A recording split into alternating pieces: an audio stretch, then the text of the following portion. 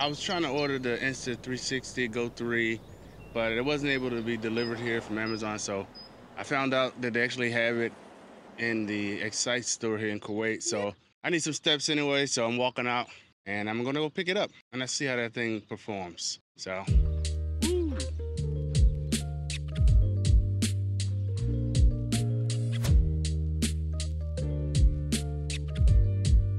By the way, I'm using DJI Osmo Pocket 3 and I have an ND filter on.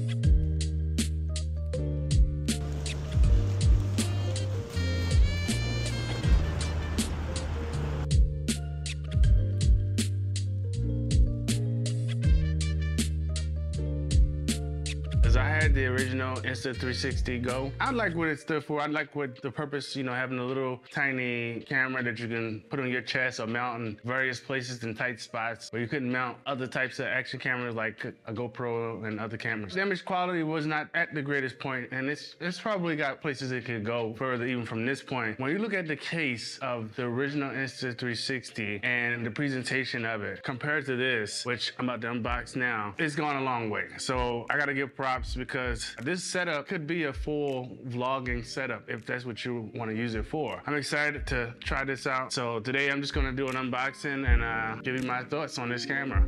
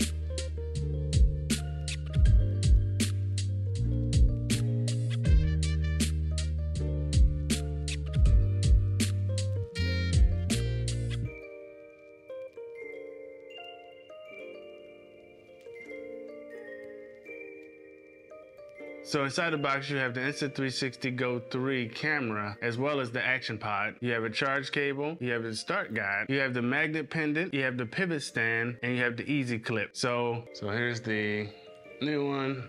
Here's the original Insta360 Go. It has this nice little flip up screen. So you can do a selfie mode if you want to do some vlogging. The fact is you can still use it while it's still in the pod, or you can take it out and use it separately. It has a little button on the side. You just put your button down and pull it out.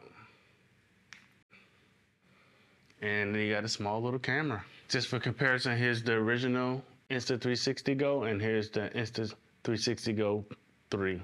So slightly bigger, which is good for battery life because it says that it should last up to 45 minutes outside of the pod, which is that's a pretty good amount of time, to get some footage. Here's the little pendant that comes under the shirt, and it's nice because it kind of tucks away, so it's kind of hidden, but then you can unravel it, and bam, you got it, and then it's got a little button on the inside. Start recording, and just get your POV shots. It's got this little slanted piece here that you can put underneath to make it kind of either space up a little bit so you can get more of an upper angle, or if you want to get more of a lower angle, it's depending on how you want the footage to look. The nice thing about this camera is that even when it's separate, you can still see the display. So if you want to frame up your shots and make sure that you got everything in focus or in the proper framing, or the exposure is right or whatever, you can do that from a distance. So that's pretty nice. When it's in the pod, you're supposed to get a little bit better battery life. So it's supposed to get up to an hour and 70 minutes. I think I just made that up, I ain't gonna lie. So some of the features, if I'm looking at the box here, it's 2.7K for video. It's not 4K, which is unfortunate, but for this little form factor and what you're probably gonna use it for, I think it's okay. It's got the flow state stabilization. It's got a horizon lock, waterproof up to 5 meters. Now that's only applying to the actual camera body. The pod is just splash proof. And it also says that it has some voice controls. So, and then you can put this on your hat, get a POV shot from the top angle. Also comes with this little magnetic mod right here. Didn't come with the little tripod, but I got this little Ulanzi tripod and it's a magnet. So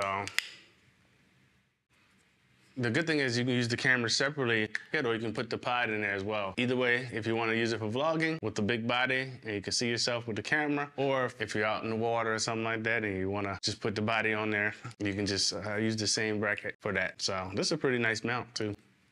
So now I'm recording with the Insta360 Go. I just wanted to show,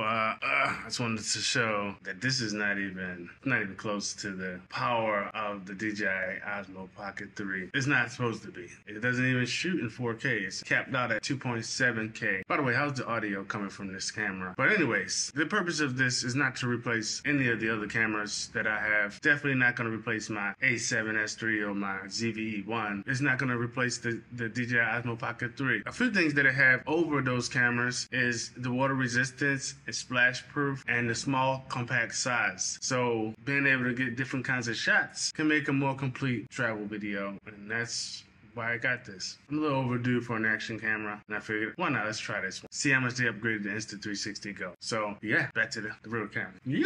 So from what I could see, indoors wise, the video is not really good. The low light's not really that good. So having this tiny sensor, you can't expect very much from the low light. I think with some proper lighting, indoor will be fine, but the outdoors is really where you're going to shine at. This thing is going to be very portable, especially with that pendant. So I'm going to show you, as I end this video, some of my outdoor footage that I got. Just walking around real quick. I just threw on the pendant and put the little action camera on it and walked around just to kind of show you how this video footage might look. Now, I haven't tested out all the different modes and everything. I might do a separate video and try to show you guys the different modes in there, test out the time lapse, slow motion. They have a bunch of different modes that I'm really excited to try out. I hope you guys enjoyed this video. This was just an unboxing and my initial thoughts, kind of telling you guys why I got this camera. If you want to see my review and going over some of the features of this camera, make sure you subscribe for that content, and I'll see you guys on the next video.